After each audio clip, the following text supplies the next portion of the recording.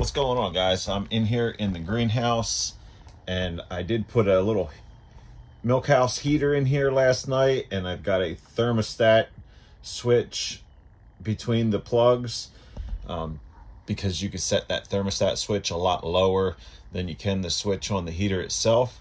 And so I've got it set at like 45 or something like that. So the current temperature in here is 49 and it's 36 outside, so it worked well. And hopefully all my plants are protected because I kept it above freezing in here, so it should be good to go. Thanks for watching.